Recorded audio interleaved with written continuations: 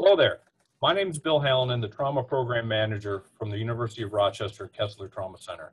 With me today is Dr. Mark Gestring, Chief of Trauma Surgery and Chair of the American College of Surgeons Committee on Trauma Stop the Bleed Committee, and Ben Sensenbach, Administrator for the Division of Pre-Hospital Medicine and Paramedic for the Melrose region.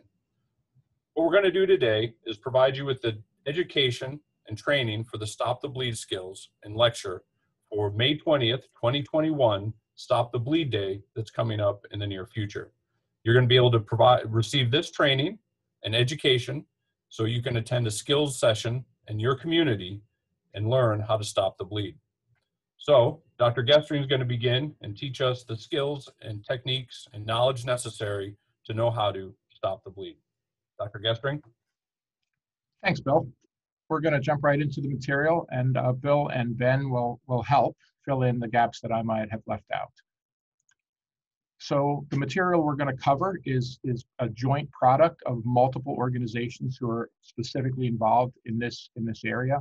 The American College of Surgeons Committee on Trauma, working with the College of Emergency Physicians and the National Association of EMTs, really have been the driving force with putting this all together. This is a course about bleeding, so we'll do our best not to show really gross images, but understand that some images shown during the presentation may be disturbing based on the fact that this is a bleeding course and we're going to have to display at least a little bit images of bleeding. So please be aware of that, and you've been so advised. So why do you need this training? The number one cause of preventable death following trauma is bleeding.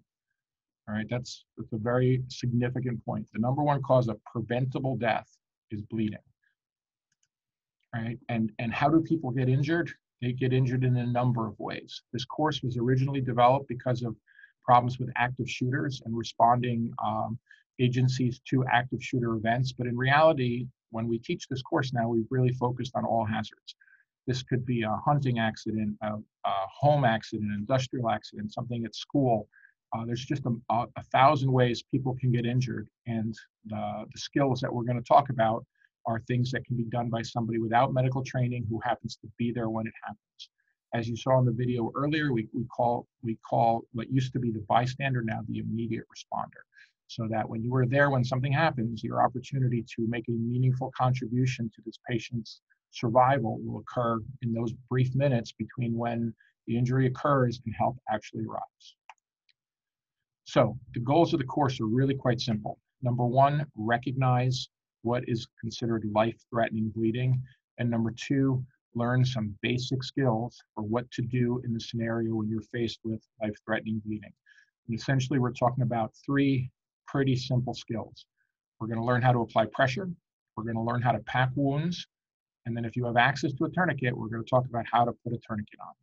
We'll talk briefly about the access issue, because you really kind of need to have a stop the bleed or some sort of a first aid kit close by in order to have access to the tourniquet. It does not mean just because you don't have a tourniquet doesn't mean you can't make a meaningful difference in a patient's survival following one of these events. The very first thing to think about is your own personal safety, right? So your safety has to be the first priority. So if you come across a patient who's injured in the fast lane of the thruway, make sure they get off the thruway before you do anything, right? If you're at risk, you're not going to be able to help others. So whether it's an active shooter situation or whether you're in a bad traffic situation or whether you're, wherever it is that you are, the patient has to be moved to safety. You have to be safe before you can do any of that stuff. So you either help the patient move, or you drag them, or you get some help dragging them, or just make sure that you are safe. That's the first priority. And along the lines, this is a bleeding course. And if you're not walking around with gloves in your pocket, there's a chance you could get some blood on your hands. That in and of itself is not necessarily a big deal. You wash it off, let somebody know that you had a blood exposure. Obviously, if you have access to a first aid kit or a stop the bleed kit, it will contain gloves, and that will obviously be your first choice. But once again, you want to maintain your own safety as you go forward. So we talk about the ABCs. So number one is alert, right? So everything we're going to talk about is geared toward what do you do until help arrives. If you haven't called them, they're not coming. So whether you call or whether somebody around you is directed to call, the first step is to call 911, tell them where you are and what's going on. The second step is going to be look for bleeding. We'll talk about that.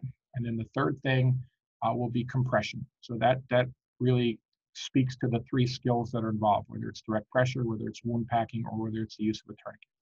So the ABCs are really the three steps that we're going to really harp on today. All right, so obviously you're going to call 911 if you need help, right? Know your location. If you don't know your location, hope that your phone does. In the world of cell phones that are GPS enabled, many times that will help you, especially if you're in the woods or you're on a highway where you don't know your exact location. And then there's a good chance that you will be getting instructions by the 911 operator, the person you talk to, so follow those instructions as well. So the next thing we're going to do is we're going to learn to look for life-threatening bleeding. We're not talking about cuts and scratches here. We're talking about life-threatening bleeding. So you need to look for that bleeding, right? So the way we describe it is pulsatile bleeding, continuous bleeding, bleeding that's clearly large volume, bleeding that's pooling, or actively squirting. Those are the kinds of bleeding we're talking about. In order to find them, many times you have to expose the wound. So you might have to remove shirts or pants or cut shirts or pants to be able to find where the bleeding is, okay? There may be multiple sites of bleeding, so try and get a good look at what's going on. You want to try and follow the puddles, see where they're coming from. Once again, clothing may hide life-threatening bleeding, so you need to tear the clothes or open the clothes to look underneath if you see blood accumulating in those areas. All right, so essentially when we talk about bleeding for the purposes of this course, we talk about three different zones of the body. All right, the first is the extremities, right? So you see the arms and the legs, right? And for the purposes of this slide, they're blue, but basically the arms and the legs, bleeding in that region is treated differently than what we call the junctional zones, which is bleeding from the neck, the armpits, or the groins, right? And then lastly, bleeding from the central core of the torso, we have a different way of approaching that. So we're going to talk about the skills in those three areas. Now I'll stop for a minute and just ask Bill or Ben to make sure I haven't forgotten anything to this point, because we want to stay as honest as we can and keep things on track here. No, Dr. Gestring, I think you hit all the right points there. I think that it really helps the layperson understand the techniques you're going to discuss in a minute by identifying these three areas of limbs, junction, and core. That's really how we talk about it in the hospital, how EMS talks about it, and it's a good way to teach it. Very good. So, and then once you've identified life-threatening bleeding, we're going to spend the bulk of the course here talking about what you do about it. All right. So the first thing we do is called direct pressure, considered direct pressure. And it's exactly what it sounds like. It's very simple. You find the wound, you apply direct pressure to the wound and focus on the bleeding. You try and use some material between you and the wound. So if you have a bleeding control kit, you can use gauze. If you don't, you can use a piece of clean cloth, whether it's a tied up shirt or a necktie or whatever, something along those lines. You find a piece of cloth, you put it over the wound, and you push. You push directly onto the wound until the bleeding stops. So, and if that works, you do that until help arrives. So we're going to come to a video here, and what I'm going to do is I'm going to ask Ben to explain what's happening here. So Ben, you on board with that? Absolutely. All right, so here we see a video, and I'm going to shut up now so you can talk. So this mannequin obviously represents a injured extremity, and you can see the lay provider is using a t-shirt, and she's using the weight of her body to drive her palms down into the wound. This is key because this allows so much more pressure to be delivered to the source of the bleeding. So this works extremely well on extremities. It works extremely well on junctional areas, but it's a little bit harder to operationalize depending on where on the torso it is. So if you have something on the neck, for instance, holding direct pressure will work, but it might be a little more challenging to do that. So it'll depend a little bit on the location of the wound and the size of the wound. So we're going to give you yet another option if you're faced with this problem. So this was direct pressure. Once again, a piece of cloth or a piece of bandage, and directly, like Ben said, directly applied to the wound with kind of the full force of your body. The next thing we're going to talk about is basically direct pressure on steroids or wound packing. This is for larger wounds. right? So you found a larger wound has a bit of more of an open component to it. Direct pressure would not really get to the root of the bleeding, right? So what we do in this case is we take the material that we were going to use for direct pressure and we pack it into the wound. So if that's a clean bandage, that's wonderful if you have access to a kit. If not, you're going to use some clean piece of cloth. You're going to stuff it into the hole, and then you're going to hold pressure on the entire thing. So I'm going to move to a slide. I'm going to ask Ben once again to talk about the video that comes along with that. You ready, Ben? Right. Yes, sir. So as you'll see, they're using a gauze called Quick Clot, but any gauze will work for this procedure. Push the gauze as far down into the wound track as you can and keep driving down to the bottom of the wound. As this provider is packing this wound, you'll notice that they're moving their fingers in a clockwise or compass-wise fashion. They do that to make sure that they get the gauze deep inside all aspects of the wound. Once the gauze has been placed, notice they use that same downward pressure that we discussed before. But a key element in this next step is applying pressure for 3 minutes. It takes 3 minutes for a clot to begin forming down to the bottom of that gauze. Very good. And then once again, you're going to maintain that pressure until help arrives. So that's the reason you called 911 before you started. So hopefully, by the time you've made some headway here, you'll have medical assistance at your side. Okay. So compression. We're just going to go through these pictures real quick here. So when you look at the 3 zones that we referred to earlier, right? Direct pressure will work on the arms and the legs and on the junctional areas. So that blue zone on the green zones, all right? The wound packing will also work on the arms and legs and on the junctional areas. Wound packing might be easier in the junctional areas than direct pressure because those wounds, the location on the body, like in the armpits and the neck, it might be easier to pack the wound and then hold pressure compared to just holding pressure. The reason we single out the body, the torso, is because there's not much you can do about bleeding in those areas. Patients who are bleeding actively from the chest or abdomen, they really need to go to a trauma center quickly. So there's not much you're going to be able to do in the field other than call for help and get them moving along. Holding pressure on the stab wound or a gunshot wound is really not going to help if it's over the torso because the bleeding comes from way deeper inside the abdomen or the chest. All right, so I mentioned earlier the tourniquet. We're going to spend a minute talking about tourniquets. Tourniquets are devices that are used to limit blood flow or stop blood flow into an extremity. These were historically have been around for a long time, but recently have been used successfully in the military, and that's what's driven much of what we've learned in the civilian world. Tourniquets are generally professionally made. They're basically made by companies.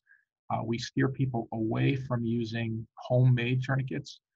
Not that a homemade tourniquet might not work, but almost always it doesn't work. So you're much better off if you're in a situation where you come across bleeding and you don't have a tourniquet available to you, a commercially made tourniquet. You want to try using direct pressure or wound packing.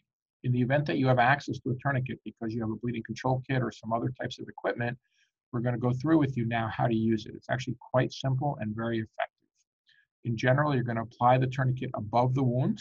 You're going to try not to put it over joints, and you're basically going to tighten this thing until the bleeding stops. It's as simple as that. Once you've done that, you're going to leave it on. You're not going to peek. You're not going to take it off. You're going to leave it right where it is. All right. So you can apply a tourniquet to others. You can apply a tourniquet to yourself. This is extremely important if you're out by yourself. You're on a motorcycle or you're hunting and you accidentally get injured. You can apply this tourniquet to yourself if you've practiced this skill. It can be applied over clothes, but once again, it's important to know where the wound actually is. So you probably have to peek at the wound to see what it is that you're trying to control. All right, tourniquets hurt. All right, they save lives, but they hurt. So do not be distracted by the fact that the patient feels pain, because that's what's gonna keep them alive long enough to get to real help. Right. In rare instances, maybe in a large thigh or something like that, you might need a second tourniquet to stop the bleeding, depending on what the way it works after the first one, but you'll get a sense the first tourniquet will slow things down, but you might have to either supplement with direct pressure or find a second tourniquet. Once again, I have a short video to show you here, and I'll ask Ben one more time to take us through what we're seeing. What you see here is a gentleman sitting up with his arm exposed, and you're going to see a tourniquet being placed. So this is the CAT tourniquet. It is being placed around the extremity, 2 to 3 inches above the wound. They're feeding the tip of the belt through the buckle and pulling it as tight as they can. This is a crucial step. You don't want to have room for more than one finger underneath that tourniquet as it's being placed. Then they begin spinning the windlass. They're going to spin the windlass until the bleeding stops. This step is painful, but it's crucial for the patient. Then they lock the windlass into the windlass clip, cover the excess Velcro, and secure with the final strap. There is a place on that white strap to mark the time for tourniquet placement. If possible, please note the time. So the trauma surgeons like Dr. Gestring have some extra information to go on for the long-term treatment. Thank you, Ben. So when you look at this, you can see why this very simple device is actually a little more complicated than that. And if you were to try and rebuild this on your own with a stick and a belt, you're going to have a problem. These devices are made with Velcro that's particularly strong, and these windlass rods are particularly strong, and they're the proper width so that they won't create any tissue damage when you put them on. So the preference is always to have a tourniquet when you're trying to use this skill. So a big part of the Stop the Bleed effort, and something we'll talk about a little bit later, is getting this equipment into the public space. If you want to have a first aid kit at home, make sure you have a tourniquet in there. You'll find it's extremely simple to work. They don't expire. They're generally cheap, but having one around when you need one is really kind of a priceless commodity. All right, so we talked about tourniquets. Ben described that this is a CAT tourniquet, but in fact, there are a number of other types of tourniquets that are all commercially made. The American College of Surgeons, who pretty much developed this course, uses guidelines by the Commission on Tactical, was that TCCC, right? The Committee on Tactical, help me, Bill. Tactical Combat Casualty Care. That's what I'm looking for, right? So those guys have experience with this material. They have vetted these tourniquets, and there are a number of different tourniquets on the market that accomplish the same thing. In essence, they're a thick band that is pulled tight in some manner or fashion. The CAT tourniquet tends to be the easiest and the most available, but there are multiple other ones out there. If you look at stopthebleed.org, you'll see recommendations for approved tourniquets if you want to go in a different direction. You can see a list here. There's several generations of the CAT tourniquet and some other types. It is important to avoid ones that are not on the list.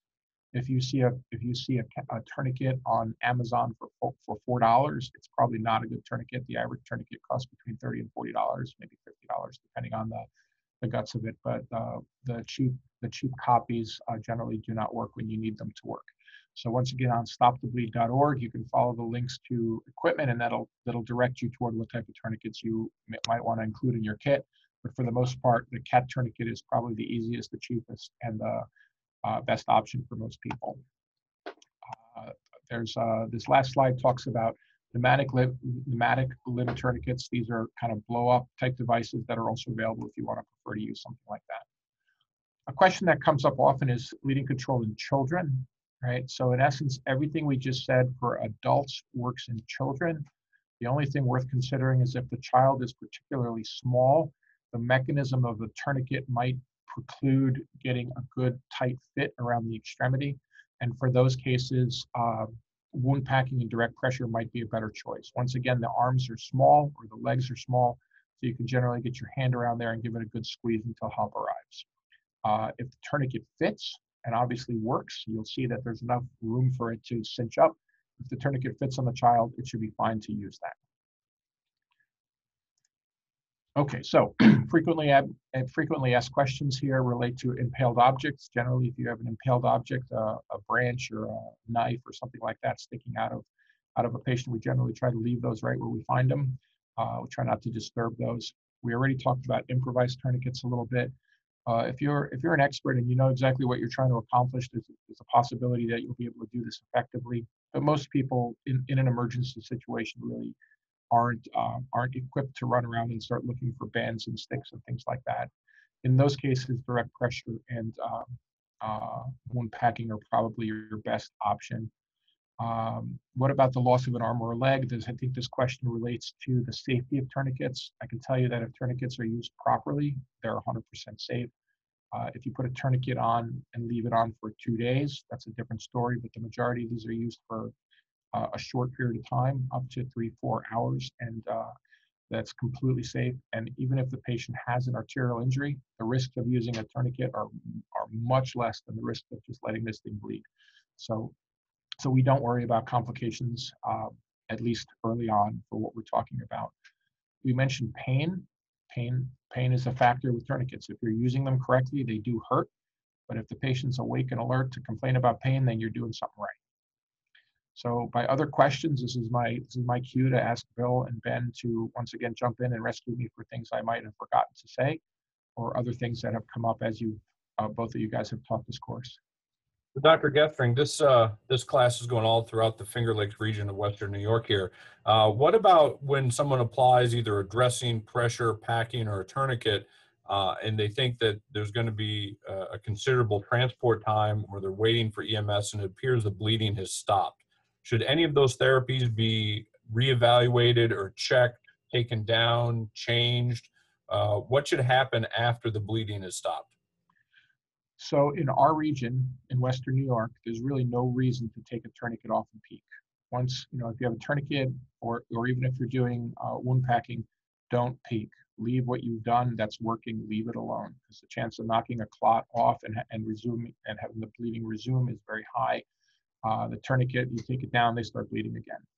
Now that answer might not be the same answer you get in the rural west of the United States. We're developing protocols now for what you do with a tourniquet that's been on 4 or 5 hours, and it's possible that in those scenarios the answer might be a little different. But in Western New York, you're not going to be far enough away from a trauma center where you're going to merit taking a look underneath. So once you've controlled the bleeding, consider it a win and leave it the way it is. Is that the answer, Bill? No, I think that's exactly what we see happen and what answers in the community. Anything else we should talk about here before we begin to wrap up? Ben? Yeah, Dr. Gestring, just one comment from teaching this course before. There's a lot of folks out there that have seen the photos from the Boston Marathon, and there were a very large number of improvised tourniquets that were used in that setting that had some success. But the reason they were successful is nobody let go. So they used belts and purse straps as improvised tourniquets, but then someone was physically applying force to hold that tourniquet. And I think that that's something that comes up a lot. Lots of folks, they hear about using belts, and typically there's not enough leverage on a belt unless you're applying that human strength to it. Very good. And that, it comes up all the time because, if you were involved in a bleeding incident right this very second, do you have a tourniquet in your pocket? Do you have a tourniquet in your trunk? Is there one in your kitchen? Most people, I think, would say no.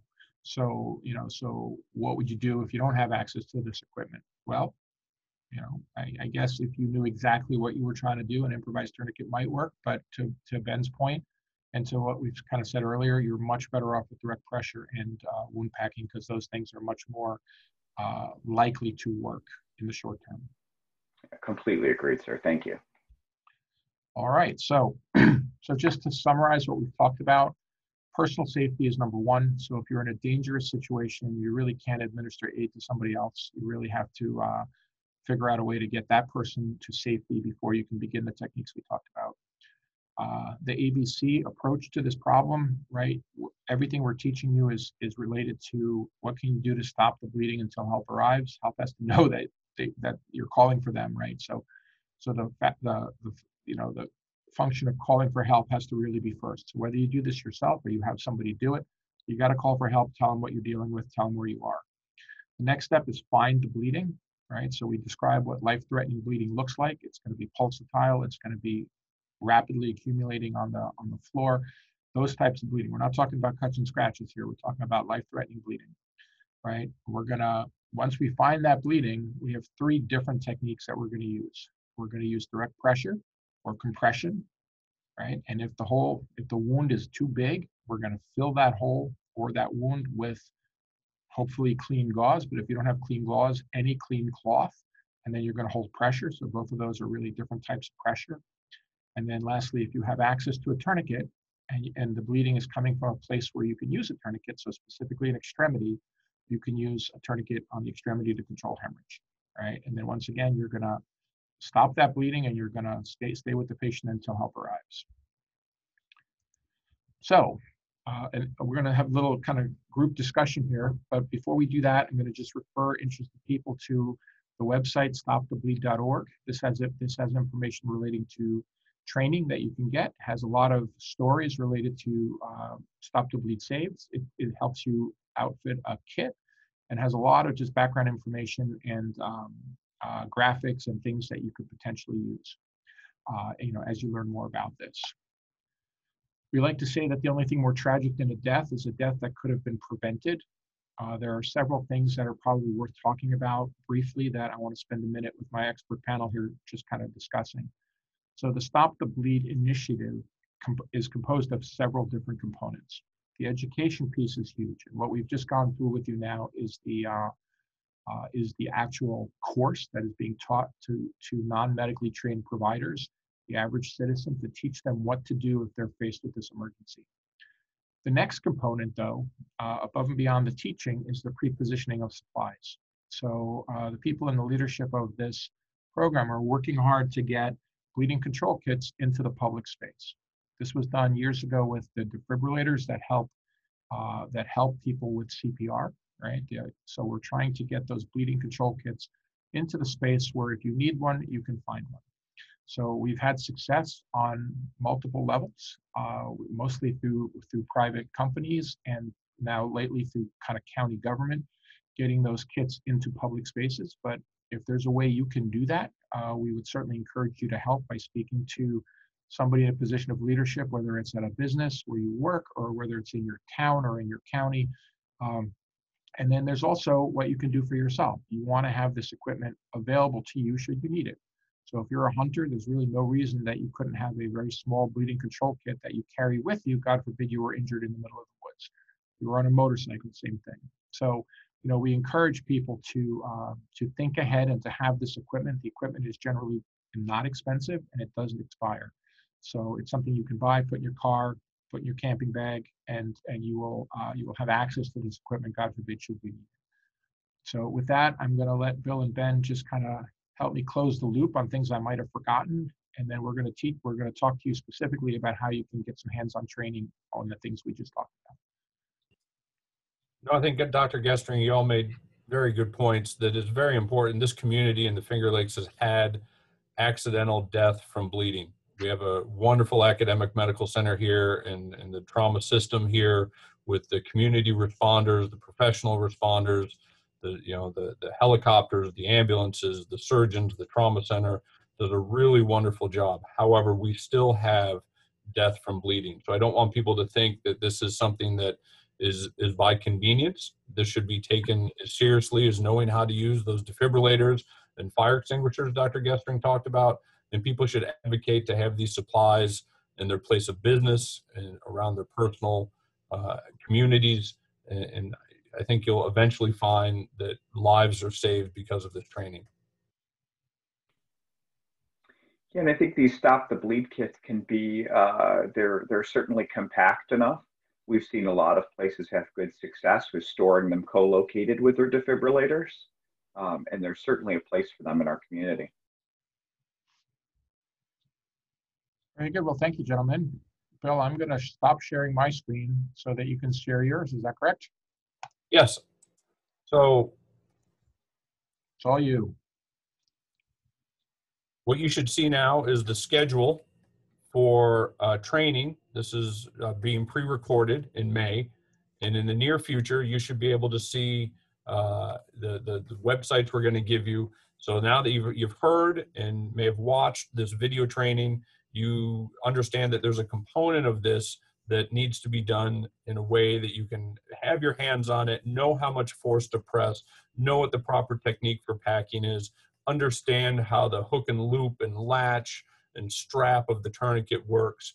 So what the community has done is really rally together in the spirit of Stop the Bleed Week and EMS Week, is to generate a lot of locations that you see here across the region where you can go and in a safe environment where people are trained how to behave and keep equipment clean during this pandemic that we still find ourselves in, and allow yourself to touch and experience and interact with people who do this for a living, have all done this, and learn how to use the technical skills of the equipment. Now, obviously, it's very difficult. You can freeze these things here, take a screenshot of it. But if you want to go ahead and go to these websites, www.melrems.org or www.stopthebleed.org, you can find links off the front pages of these websites to find a class and get the listing of these locations so you can participate on Stop the Bleed Day, May 20th, 2021. That's Thursday, to get all the information and be able to use the hands-on equipment so you can get this experience and be trained and proficient with how to do this when an emergency occurs. So I'll reinforce what Bill just said. The training is free. The training is easy. And once you've done this once or twice, it becomes very apparent. But watching it without actually touching it, it's a little bit harder to get the message across. The training is free, it's easy, and it probably takes, no more than 45 minutes, if that, to actually get your hands on this equipment and get comfortable using it. Ben, did you have anything to add about the planning for Stop the Bleed Day? I just wanted to thank all of our EMS partners for opening up their spaces and working with us on this important initiative.